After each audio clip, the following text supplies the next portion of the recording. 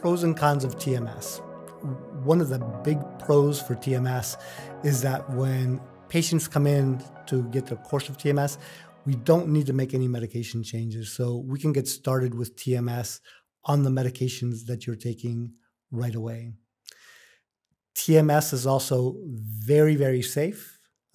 It's been around for well over 10 years. And compared to taking medications, it's also got very, very few side effects. During the time that you're getting TMS, while you're being stimulated, you may feel some discomfort in your face where the TMS is being applied, kind of going down through the nerves there. You can feel a tapping sensation like a woodpecker that you end up getting used to, and we let you gradually adjust to that over time. But besides that, there's very few side effects. There's a very rare side effect of having a seizure while you're hooked up to the machine. The machine gets turned off, the seizure stops. And there's things that we put in place to keep that from happening, to really minimize the chances of that happening to you. TMS is incredibly effective. We're comparing TMS effectiveness at rates of, let's say, 60 to 70% to the effectiveness of adding the next medication to your regimen. And the chances of the next medication helping when you failed, let's say, 4 medications is like 5%. So for individuals who are starting TMS at that point, 60 to 70% effectiveness.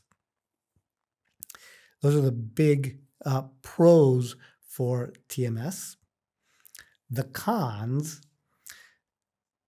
one of the big ones is that people just don't know about it. And people who do know about it don't realize that it's been around for 10 years and that it's incredibly effective. I've had, sadly, patients who have come to me who I think are great candidates for TMS, who have come back to me and said that their primary care doctor is telling them, nah, I don't know anything about it. I don't think it's really that good or effective a treatment. And it's just a lack of education, which is one of the cons in TMS treatment out there, and one that I'm working with videos like this to help educate the public, practitioners, medical doctors, about the effectiveness of TMS. There's a pretty big time commitment that's required for TMS treatment. Patients are required to come in 5 days a week for about 7 weeks. It's a long course of treatment. The treatments last about 20 minutes. Walking in the door to walking out the door is about 40 minutes in total. And you can drive yourself into treatment, drive yourself out of treatment. There's no restrictions on any activities when you leave the office. Insurance has gotten very good at picking up the reimbursement for TMS. However, there's still a copay that insurance companies ask patients to pay.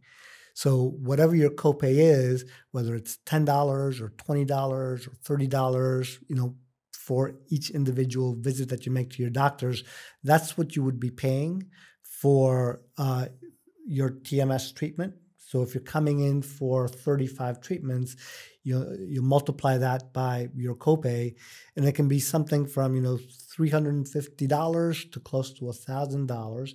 So that's a significant con to a treatment. It's significantly more than a medication copay, let's say. And lastly, the availability of TMS. There aren't that many practices that have TMS. We're the only one in Saratoga Springs that have TMS. The next closest is down in Albany, but availability is still a con. You have to find the practitioner, and ideally they're close enough for you that you can travel for the 35 sessions. Those are the pros and cons of TMS.